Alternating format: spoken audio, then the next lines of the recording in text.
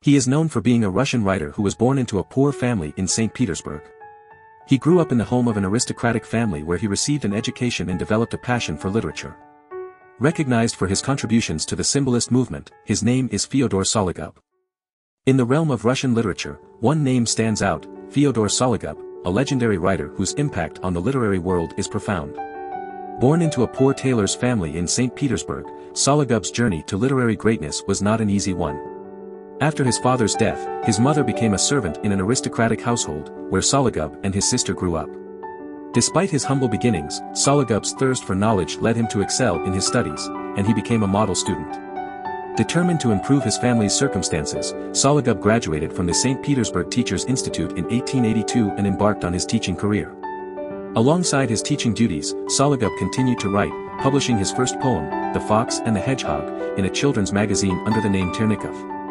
Despite feeling isolated from the literary world in his provincial postings, Sologub's experiences in the backwoods served as inspiration for his later works. Yearning to be part of the literary scene in the capital, Sologub visited St. Petersburg in 1891, hoping to connect with influential writers like Nikolai Minsky and Dmitry Merezhkovsky. Although he only met Minsky, Sologub's sympathies lay with the emerging symbolist movement, which sought to imbue literature with deeper meaning and symbolism. Sologub's decade-long experience in provincial life would later prove invaluable when he wrote his masterpiece, The Petty Demon. Fyodor Sologub's life is a testament to the power of perseverance and the pursuit of knowledge. From his humble beginnings as the son of a poor tailor, he rose to become a celebrated writer in the Russian literary canon. His works, characterized by their profound exploration of the human psyche and the use of symbolism, continue to captivate readers to this day. Sologub's legacy serves as a reminder of the transformative power of literature and the importance of embracing one's roots in the pursuit of artistic excellence. In 1892, Fyodor found himself in the bustling capital, finally able to pursue his passion for writing. He took up a job teaching mathematics while working on what would become his most renowned novel, The Petty Demon.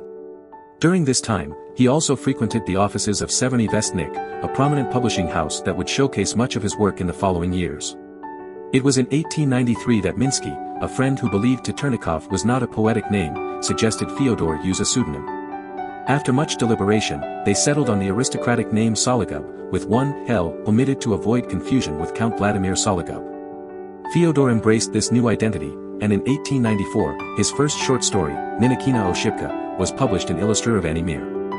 Unfortunately, that same year, Fyodor experienced the loss of his mother. Undeterred by personal tragedy, Fyodor's literary career continued to flourish. In 1896, he achieved a significant milestone by publishing 3 books, a collection of poems, a compilation of short stories, and his first novel, Tyazalai Sny. This novel, which he had been working on since 1883, is now revered as one of the pioneering decadent Russian novels.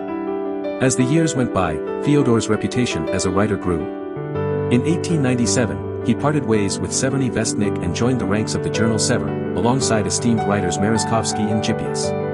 The following year, Fyodor's first series of fairy tales was published, captivating readers with their imaginative stories. In 1899, Fyodor's talents extended beyond writing, as he was appointed principal of the Andreevsko Municipal School and became a member of the St. Petersburg District School Council.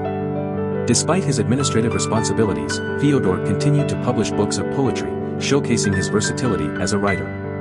It was in 1902 that Fyodor completed his magnum opus, The Petty Demon. The novel, which had been serialized since 1905, solidified his place in the literary world.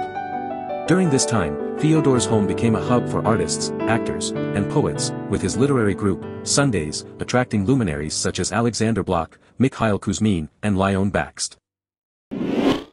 Do you want to explore more novelists? Who do you want to see featured next? Subscribe and leave a comment below to let me know. I'll see you in the next video.